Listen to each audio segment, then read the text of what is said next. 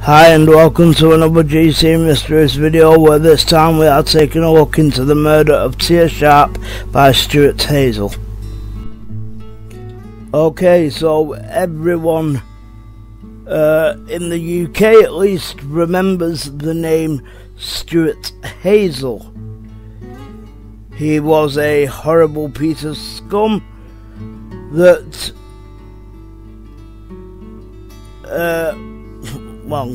tried to lie his way out of a murder. But as normal, I'll start at the beginning. So it started with the disappearance of 12-year-old Tia Sharp on the 2nd of August 2012. Now, she disappeared in New Addington in London, and Stuart Hazell claimed that she had gone out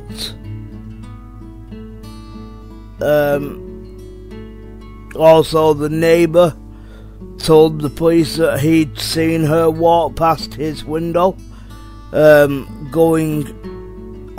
believe she was going getting the bus. At least that's the story that was given. But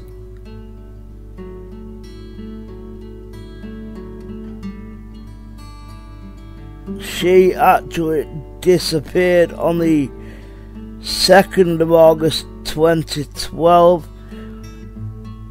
Funnily enough though, Stuart Hazell told the police that Tia had left the house on the 3rd of August 2012 to travel to Croydon, 5 miles away from her the address that she was staying at that time, to buy shoes in the Whitgift Centre. On the 7th of August, Tia's uncle David made a televised plea for her safe return. Now, 55 sightings were reported by members of the public, but none were substantiated. Although every sighting was followed up, none turned out to be her. 80 police officers were assigned to the search, and 800 hours of CCTV footage were collected. This would be from shops, street CCTV, so town centre CCTV, bus CCTV, basically any CCTV that they could get, even if it was on private homes. If it were on a private home and that was the route that the police had been told she would have taken, they would have had to search that CCTV. And so they amassed, all in all, 800 hours. I wouldn't like to be the police officers going through that. But on the 9th of August, Stuart Hazell gave a interview to Mark Williams Thomas. That was for ITV News, denying that he had done anything to Tia and praying for her safe return. And he did that, and part of that interview he stared straight into the camera and referred to Tia as babe. Now, the relationship of Stuart Hazell and Tia Sharp is a bit weird. Stuart Hazell had begun a relationship with Tia's mother. That relationship didn't work out, but then Stuart started dating Tia's mother's mother, so Tia's grandmother. That relationship did work, and so Stuart Hazell to Tia would have been like a grandfather, and so it's a bit weird. I don't know how you go from, you know, dating a woman and then that don't work out and you start dating her mum. I don't get that, don't understand it at all, but that's what went on. Now, on the 10th of August, a body was discovered in a black bedsheet in a black bag in the loft of the home of Tia's grandmother, after police visited it and searched it for the 4th time. Now, what is eerie and horrible about this is the interview that Stuart Hazell gave to Mark Williams Thomas on the 9th of August, where he was praying for her safe return. Tia was actually in that property, and so when they were talking about things returning back to normal, you know, Tia coming home and everything going back to normal, Tia was actually in that place, in her grandmother's place, in a black bedsheet, in a black bin, in a black, I'm gathering what would have been a black bin liner. So Mark Williams Thomas didn't know it at the time, but she was there all along. Now, straight away, police launched a search for Stuart Hazell and arrested him on suspicion of murder that evening at 8:25 p.m. at Cannon Hill Common, Morden, after a tip-off from a member of the public. It was later announced that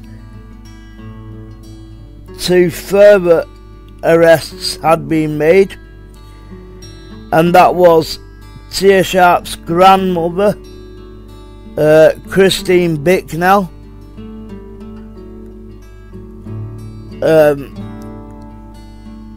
I would assume that's because of where the body was found, but the 3rd arrest was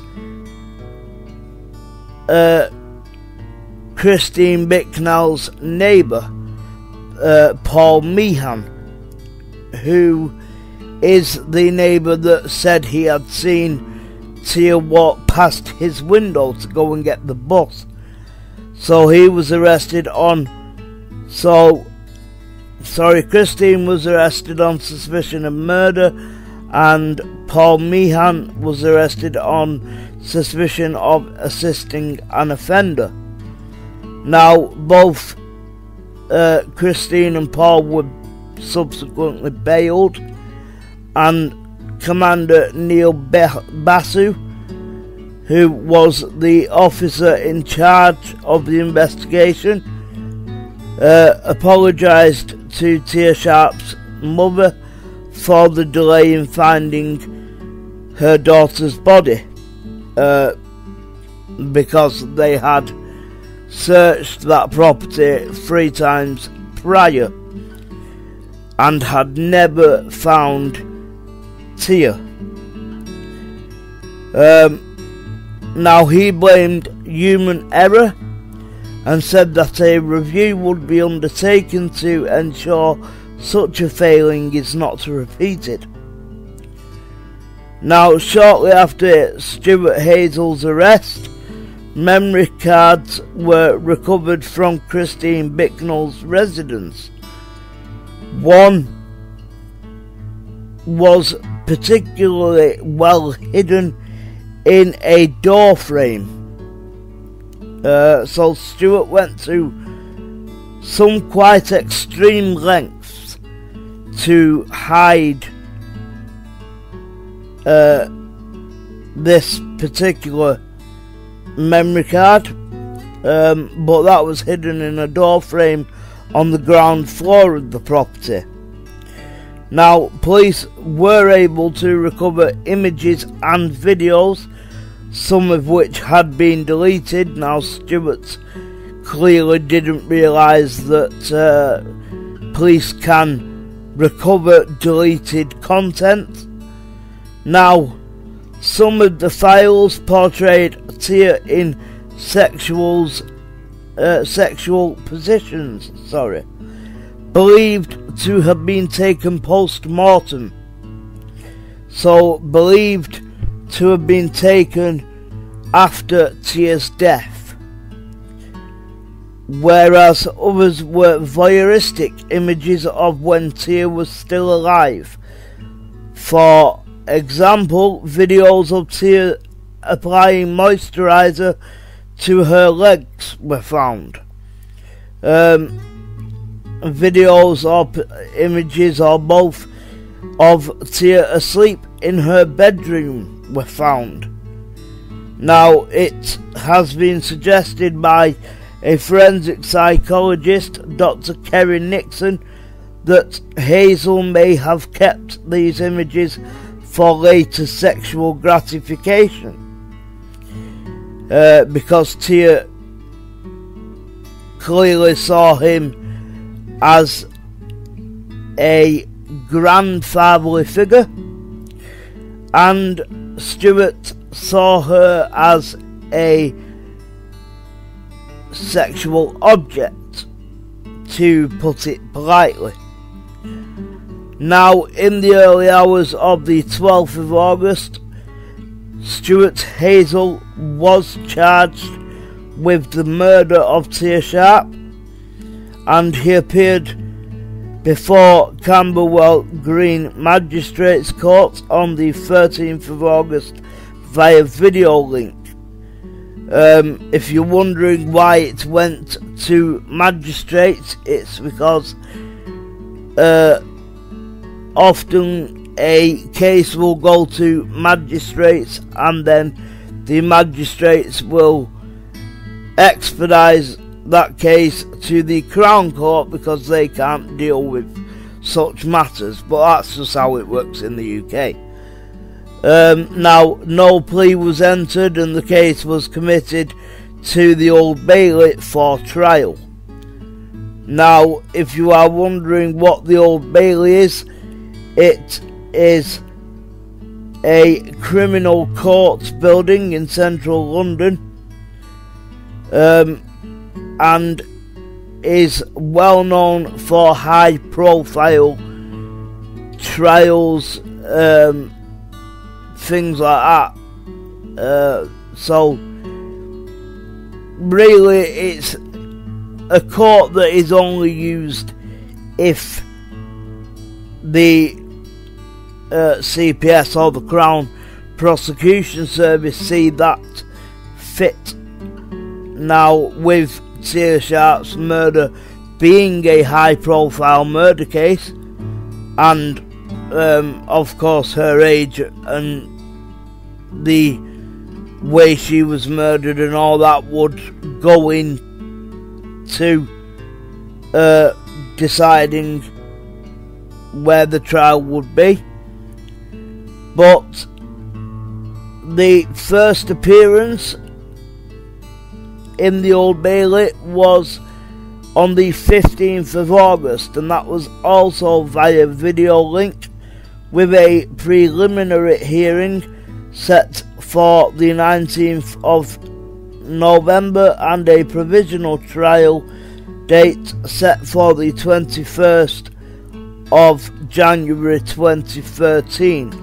Now, Stuart Hazell was remanded in custody to Belmarsh Prison, where he was also kept in isolation for his own safety. And that is because even some of the most evil murderers and some of the most evil people will not stand for the murder of a child, nor will they stand for rape images, videos. So basically Stuart had to be kept in isolation for his own safety. Otherwise, I'm 99% sure something would have happened to him. So they kept him alone. But a post-mortem on Tia's body began on the 10th of August and paused later that day. Now, by the 16th of August, the post-mortem had still not been completed, but at an inquest into the death, which opened that day, it was confirmed that the body was that of Tia Sharp, and the post-mortem later concluded without establishing the cause of death. Now, this would have been due to decomposition, because heat and cold temperatures take an effect on decomposition. For example, heat, if it's hot, that will speed up decomposition of a body, whereas the cold will not. That will slow down decomposition. And so,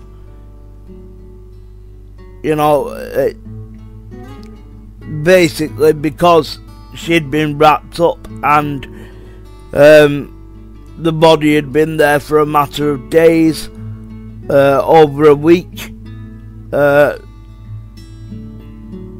heating and the with it being cold,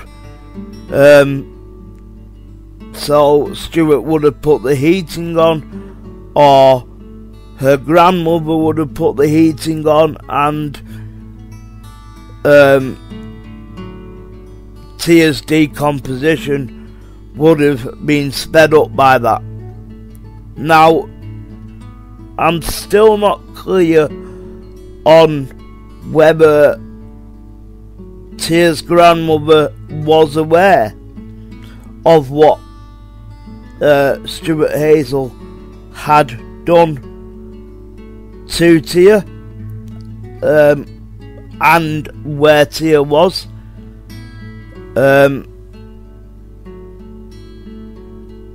But if she wasn't aware, I can't imagine the feeling, that the way that she would have felt once she found out, because that was her home, her granddaughter, and obviously she'd have been completely unaware that Tia was in the property, dead. But it's hard to say, really. I'd like to think that she didn't know, but we'll see deeper into the case. So, experts told This Is Croydon today that the delay in finding the body made it much harder to establish the cause of death, and that without a cause of death the prosecution would find it much harder to build a case. However, detectives suspected, and it was widely reported, that Tia Sharp was smothered. Now, I'd like to just note that the cause of death being smothered was not officially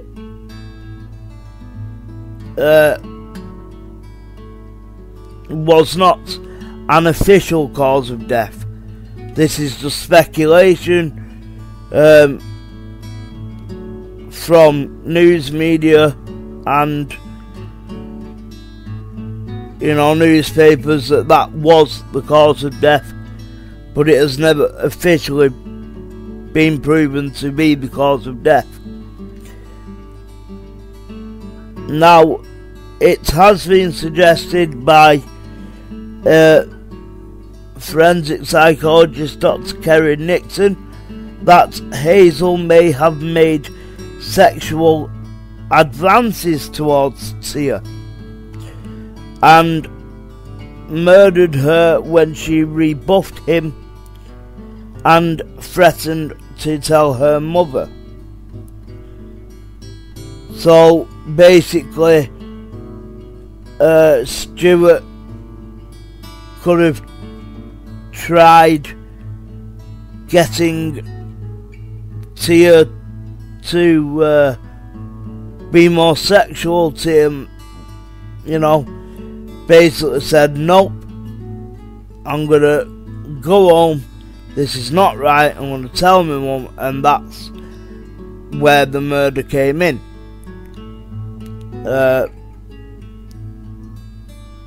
But we'll never know.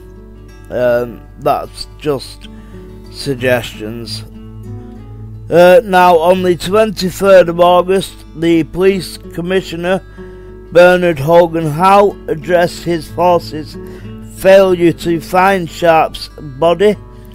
He said the error could not be attributed to a single officer, and that he wanted to understand what processes and management decisions we've made that led to that failure.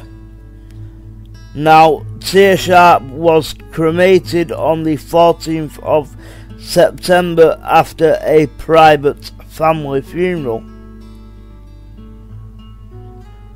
Now, it was announced on the 26th of November 2012 that Hazell would face trial in May 2013, and on the 7th of December the Metropolitan Police announced that Tia's grandmother Christine Bicknell would not face charges. So Christine Bicknell was basically proven to be innocent, and she just was collateral damage, or at least in Stuart's eyes. Now, on the 5th of February 2013, the neighbour Paul Meehan was charged with wasting police time by giving false statements. Now, he appeared at Croydon Magistrates Court on the 28th of February 2013, and that is where he denied the charges, the charge against him, and was released on bail for a one-day trial on the 29th of July. Now, Stuart Hazell pleaded not guilty to murder when he appeared in court on the 8th of March 2013, and his trial began on the 7th of May 2013 before Mr. Justice Nicol. Now, on the 13th of May, Hazell changed his plea to guilty and was sentenced to life imprisonment on the 14th of May 2013 with a minimum term, and this is one of the longest non-whole life tariff minimum terms that I've seen, of 38 years, meaning he will be at least 75 years old before he is eligible for parole. Now, on the 5th of August 2013, the neighbour, Paul Meehan, was found guilty of wasting police time and was sentenced to 5 months in prison. Now, it's good to note that had he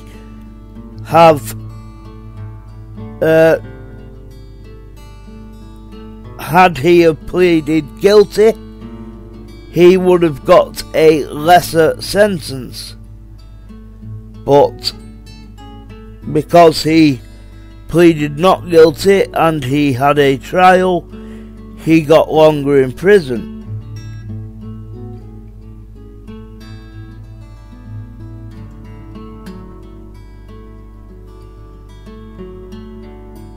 Now, the aftermath is that Sharp's biological father, Stephen Carter, announced that he was going to be a father again as his girlfriend was pregnant.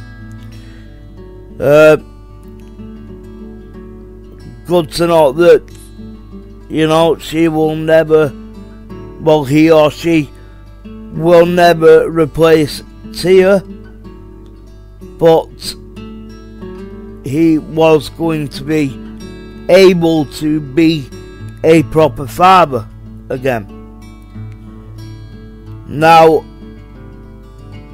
in July 2013, Carter backed a plan for websites to be told to block certain search terms and warn people when they tried to view illegal content. And in June 2013, the home of Christine Bicknell and Stuart Hazell, where Tia Sharp was murdered, was demolished, and in mid-2014 work began on new houses being built on the site. Now, in November 2013, partly in response to the murders of Tia Sharp and April Jones, now I have already covered April Jones's case. The search engines Google and Bing modified their systems to block results from searches aimed at producing child images, and in March 2014 the murder of Tia Sharp was featured in the Crime and Investigation Channel's series Britain's Darkest Taboos as the first episode of Series 3, which was broadcast on the 16th of March 2014.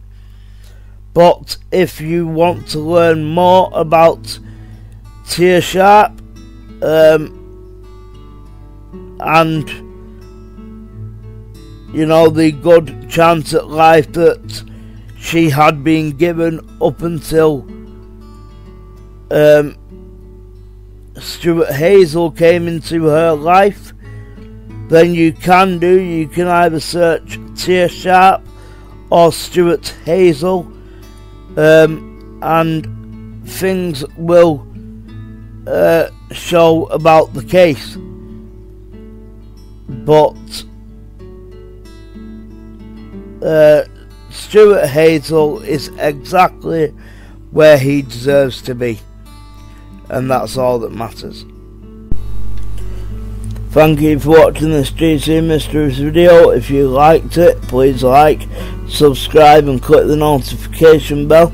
If you can, support us on Patreon at patreon.com/GC Mysteries. See us on Facebook and Twitter, GC Mysteries, and bye bye for now.